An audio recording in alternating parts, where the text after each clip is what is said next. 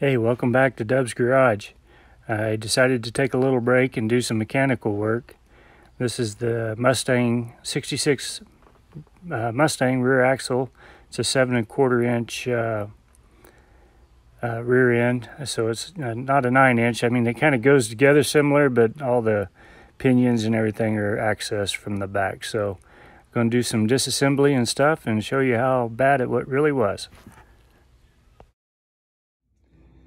Okay, I can't wait to stand it any longer. I want to see what the inside of this thing looks like, so I didn't do it without you guys. Taking that off, and yay, it had oil in it. Well, just because it had oil in it doesn't mean it was any good. That thing was full of sludge, so I'm not sure how it got all in there, but it's not magnetic, it's dirt and grimy stuff. So anyway, we're getting it cleaned up. Okay, just a shot of the brakes. I'm getting ready to take them all apart and pull the axle shafts. But to get this shaft out, I didn't realize it, but the bearings are, I've always worked on Chevys.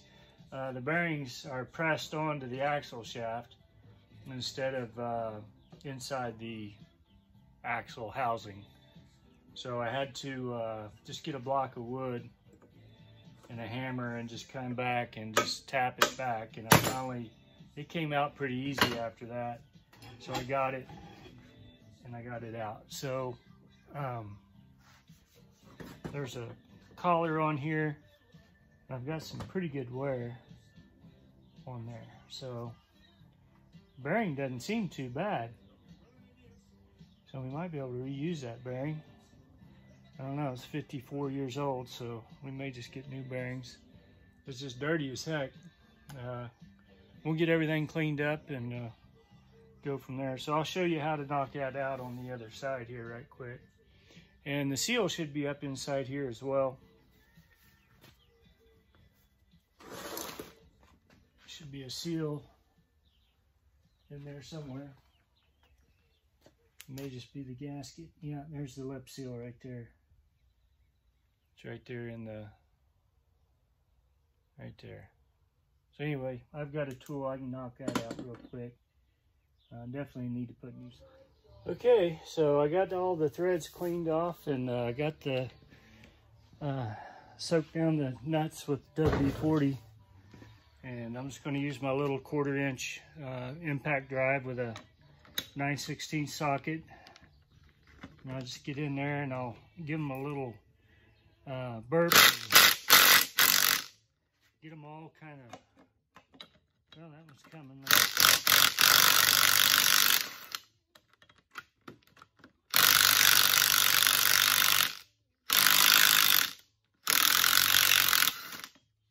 So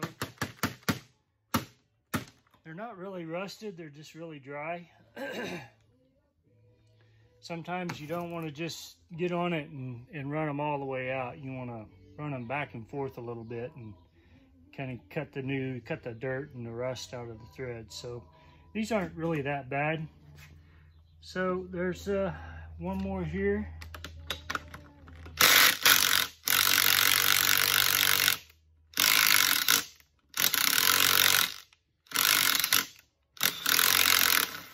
So you just, I always like to run them in, run them out, run them in, run them out, and just come out a little bit further each time, and you can tell by the tightness, and that way you're not taking any chance of stripping the thread. So I'm going to do 2 more here, and I'll be right back. Okay, so I got all the nuts off here.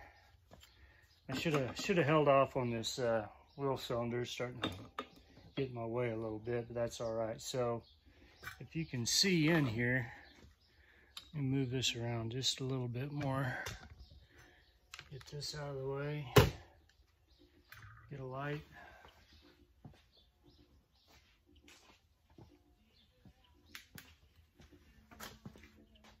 So you see what I'm dealing with here. There's the 4 bolts. There's 2 on each side, and then this cover. There's a gasket behind this cover. So now I'm going to get this cover started loose, and then behind that is the sealed bearing, and behind that's the seal, and I'll just take a wood block and pop it. So I'm going to keep working around on this a little bit and get it loose.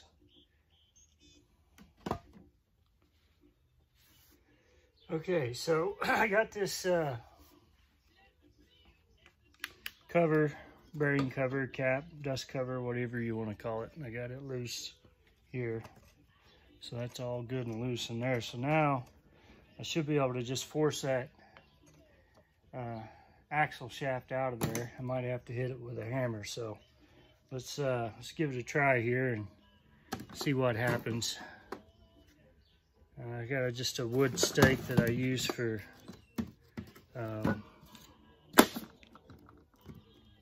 staking out concrete forms and stuff like that. So let's see what we get here.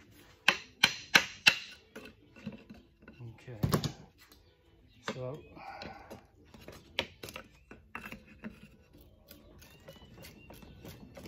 okay, it's starting to come out. I got my wheel cylinder out. I'll put that down here in the bucket with the bolts so I don't lose the bolts. So now you can kind of see that it's coming out.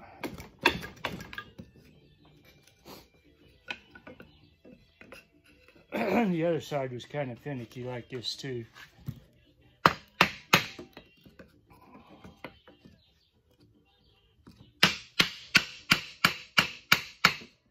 Okay, so now that's out. You can see the dust cover now.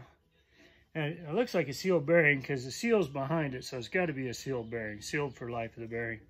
So it feels pretty good, but I would imagine that grease is probably dry after 50-some years of 54 years of service. So I think I'm going to have to replace them along with the inner seal. So we're almost got this thing apart, and you can kind of see here that the get a look inside the housing. You can see the seal in there. Get my light right. There you go. So there's the seal. So I can knock the seals out and take the differential carrier out along with the pinion, and we'll be moving on. We'll get it all tore down to parade rest, and we'll get it all cleaned up. I had to change my from my single jaw to a double jaw puller with 2 hooks on it. So, but this all was in the kit I bought several years ago. Now the problem I ran into was I had to keep the jaws spread out inside there, and I had a screwdriver here, a little wooden handle screwdriver, and I just kind of held everything up center. I got that little screwdriver in there like that, and that kind of held everything in there, and I just popped it until it came out like that. So pretty handy. Let's see if I can get this broke loose with just an impact.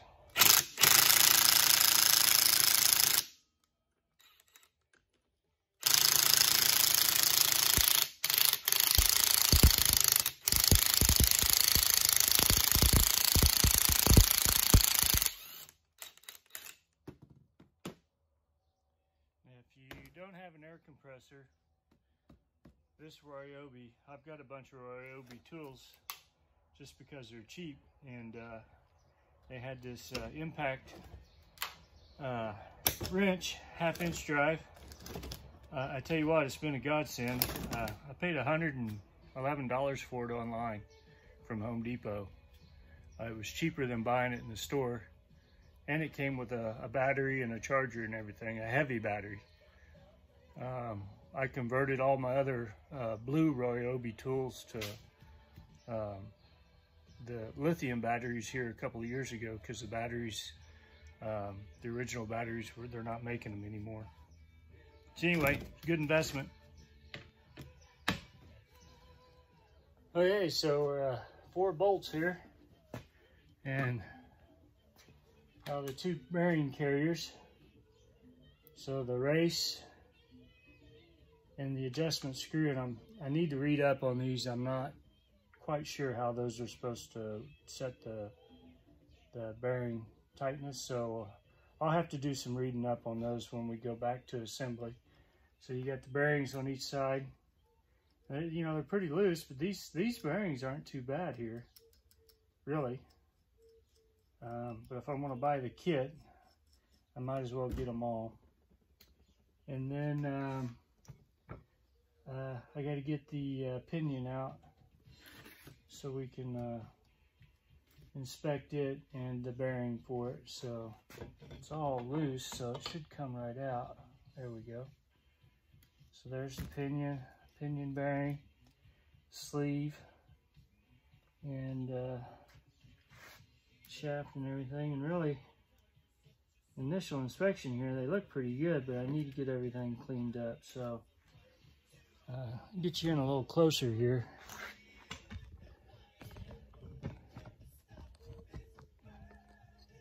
You can see all that sludge in there.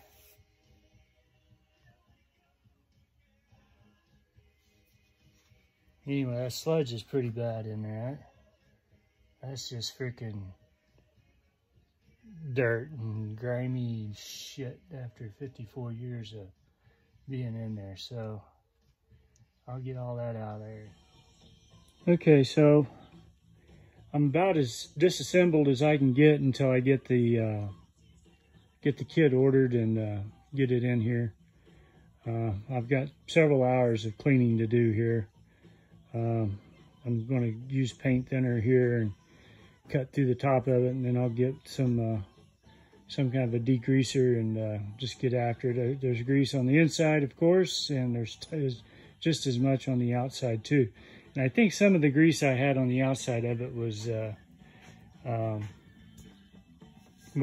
some of the transmission was leaking too. I'm throwing back this way to the rear axle, but that grease on the top of this thing and the bottom was almost a 1/4 inch thick. I mean, it was unbelievable how